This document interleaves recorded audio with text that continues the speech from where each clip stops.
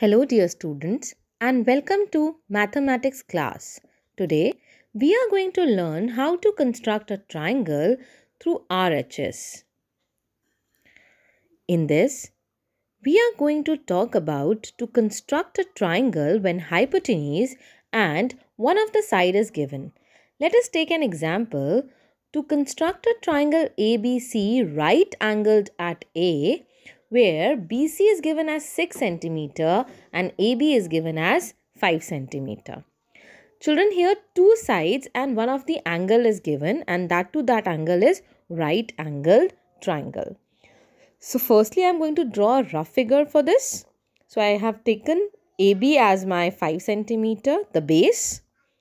I am going to construct a 90-degree angle at A and hypotenuse, that is the longest side of the triangle, as 6 cm.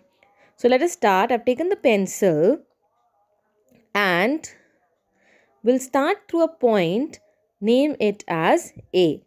Now I'm going to take my ruler and draw a line segment of 5 cm such that AB is equals to 5 cm. Now from A as center, I am going to draw or construct an angle of 90 degree.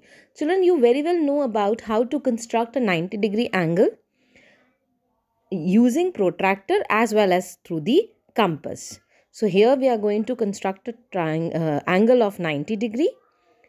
We are going to join the line like this, and on this 90-degree ray I am going to see that yes, it is making a 90 degree.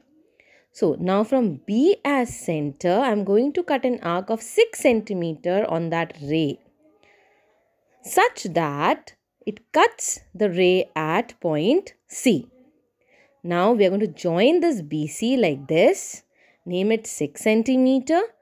Children, this is our required triangle, which is triangle ABC, where one of the angle is right angle triangle and hypotenuse and side was given. So this way we construct a triangle whenever it is a RHS criteria. I hope you understood. We'll do few questions related to it in our live class. Thank you.